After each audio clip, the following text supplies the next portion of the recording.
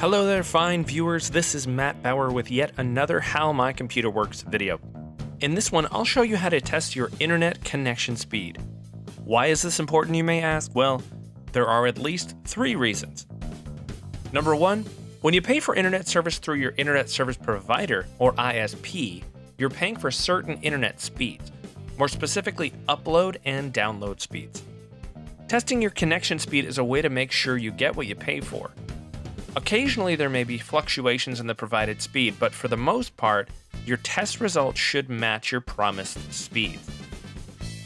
Number 2, when signing up for an online service, like My Computer Works for example, or when using certain software, there may be internet connection speed requirements, much like the minimum hardware and operating system specs required by most software or games.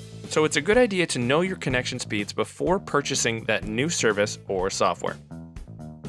And number 3, your computer may seem like it's acting slower than usual, but the culprit may not be the computer itself, but the current connection speed provided by your ISP. Testing your connection speed is a great way to troubleshoot that. If the connection speed is still slow after a day or 2, you should probably call your ISP and they can reset your outside connection or help you reset your modem. So here's how to test your connection speed. At the moment, the fastest and easiest way is to visit a website called speedtest.net. Now it's based on Adobe Flash technology, so you may need to download and install that software before running the speed test. However, most computers already have it installed and ready to go. So when you're on speedtest.net, all you have to do is click the Begin Test button. There may be a few similar looking buttons on this page, like this one, but those are advertisements, so don't click those at least until after the test is completed. Once you click the Begin Test button, the site will find the closest test server to you and begin the process.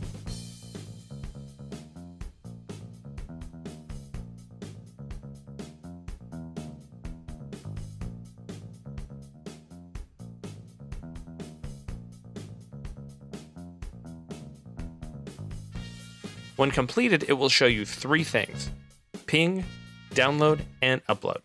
Again, depending on your service plan, your mileage may vary, but this will give you a pretty good idea of your current speeds. You can then save the results as a link by clicking the Share This Result button.